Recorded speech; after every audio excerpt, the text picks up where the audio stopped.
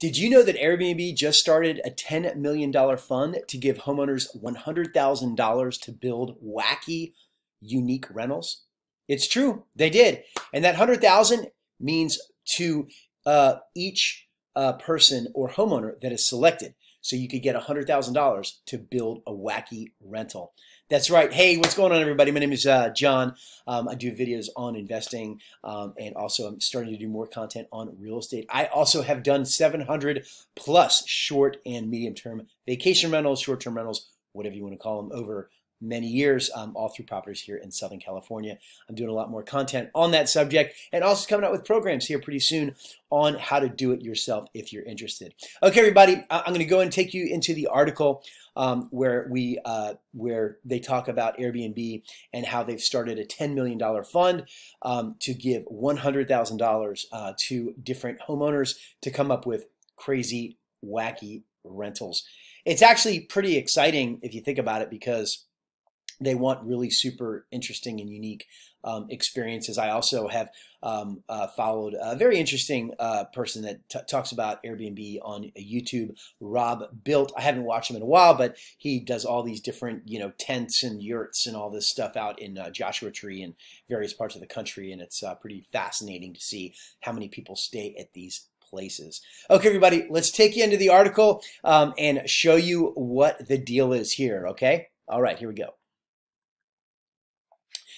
As you can see right here, Airbnb is giving homeowners $100,000 to build wacky rentals. And again, that's from a $10 million fund. That's not total of $100,000. That means if you are selected as a homeowner, you're going to get $100,000 to build your wacky rental. Okay? Imagine sleeping in a spaceship or working remotely from a giant potato spud. Airbnb announced today, and again, this story was published on the 23rd, which was yesterday. Well, here it is, it's June 24th. So this was published on June 23rd. So whenever it is that you're watching this video, this release from Airbnb was on June 23rd, 2022.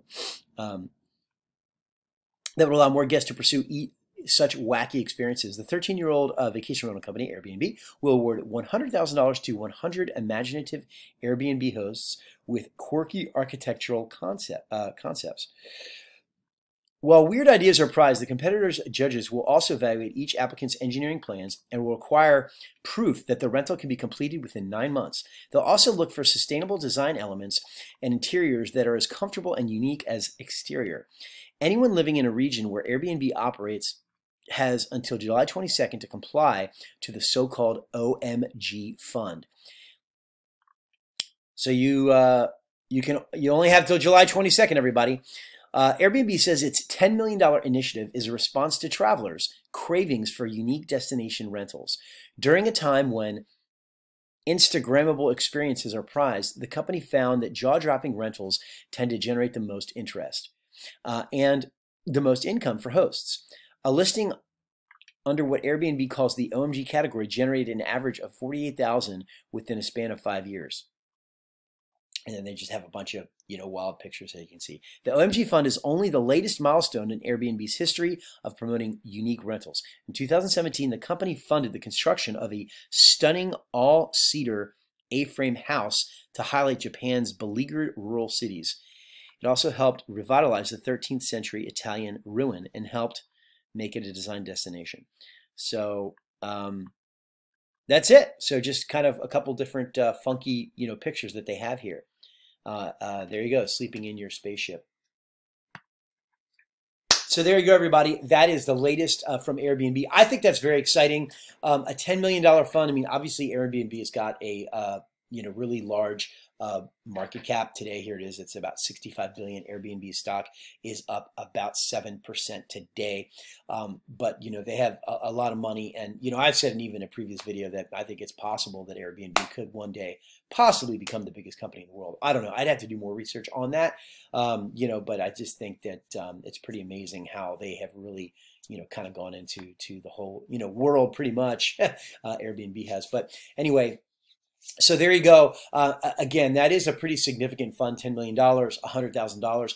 I don't know what you're thinking about doing. Obviously, you'll have to hire an architect to submit plans to Airbnb. I think something to think about is, for example, for me, one of my properties is here in Southern California, and I have land, right? I've got quite a bit of land. It's about a 14,000 square foot lot, and I could put something like a tent, build a tent or a yurt on part of the land, and so that I could maybe put a bed in there, or maybe, kind of 2 extra sleeping areas for 4 people, something like that.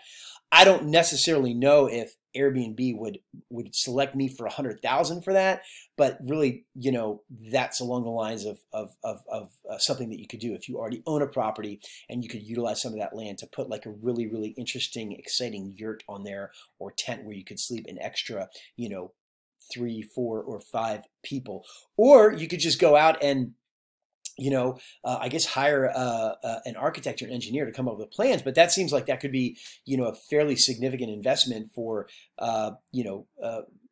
potentially a limited return, because you have to be selected. I think that if you already own a property and you already own land and you go hire an engineer, or have a friend that's an engineer that could kind of help you with it, that might be a better way to go, because in that case you're kind of coming up with a plan that you might use anyway. And if you're not selected, well, I mean, big deal, you're not selected. Now you've got a plan, and you could actually then go and build that tent or that yurt on your land, so that you could charge more for more guests, or have that as a feature where it's kind of exciting to have a yurt or a tent on your property, because somebody might be with a large family, and there might be a couple that wants to go sleep in the yurt when it's warmer outside, or when it's not as cold. So it seems like a much better return on investment to consider basically doing that, where if you actually have the land and you could kind of figure out a plot on your land where you could actually put that yurt or that tent. Seems to be a lot more sensible to me. I don't know. Let me know your thoughts. Go ahead and put your thoughts on that in the comment section. If you want any more information, I'll go ahead and I'll put a link to the article so that you can see it, or you can just go ahead and put a question in the comment section and I'll answer your question. Hopefully you guys like that, everybody. If you like hearing exciting investment ideas and updates, whether it comes to real estate or it comes to just investing in general, I do that every week, everybody. So consider subscribing to the channel. And if you like the video, give me a like. It really certainly helps with the algorithm, and it helps support my channel, so I can go out there and give you great investment ideas, and then also everything with real estate. I'm starting to do more content on real estate. If you take a look at my channel, you'll see a lot more videos on investing. I have a kind of a very unique approach to investing, and one thing that I do is always look at the annual gross revenues. I also look at annual gross profits, and then I divide those annual gross profits into the market capitalization to come up with the figures so that I can stack up all of my potential investments with everyone. I also look at year-over-year revenue growth, and I always look for 35%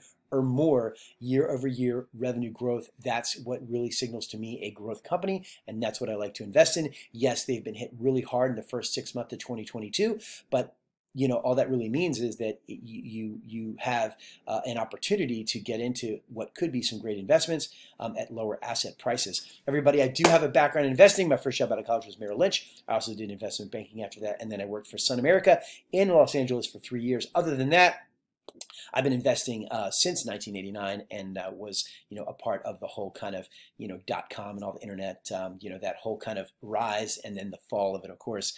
And I'm still here. Anyway, thank you guys thank you everybody very much for watching this video if you're here to this point. And again, if you have any questions, put them in the comments area. Thank you and have a great day.